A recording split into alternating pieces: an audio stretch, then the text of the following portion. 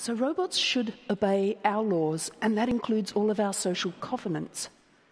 And it also means that robot builders, technologists, should have a responsibility to consider all of the social ramifications of the rollout of their technology and to construct policy that will help us inform our social framework. Our legal and social frameworks are designed to adapt and evolve. They are not fixed. Technologists cannot claim that innovation exists in some Switzerland-like realm of neutrality.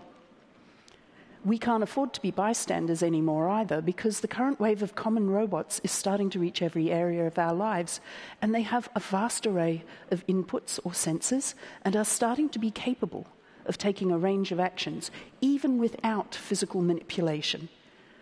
Robots have face recognition, eye tracking, emotion detection, voice recognition, natural language processing, object recognition, obstacle avoidance, mapping, path planning. Not to mention the things that common robots can do by being connected to the cloud, i.e. remotely access your calendars, Google Things, connect with Mechanical Turk. So robots are becoming potentially effective in the world. Robots now have access to a whole range of data: technical, environmental, social, and personal. We may not be ready for humanoid robots yet, but there are hundreds and thousands of these mobile, semi-autonomous platforms moving into the world today. Some operate completely autonomously, many have humans in the loop.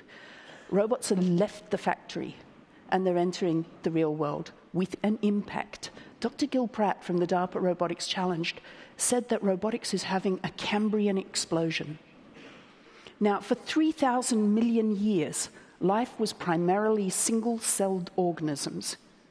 And then in 1/10 of that time, we went to plants, to fish, to dinosaurs, to the first mammals. And biologists theorize that this happened because vision, simple vision, became possible, and that allowed an increasing array of more complex organisms. Robotics is happening right now because we've hit a certain critical evolutionary tipping point. The low cost of sensors, the increasing intelligence, augmented by ubiquitous connectivity. And this is all leading to improvements in the mobility and manipulation of the environment.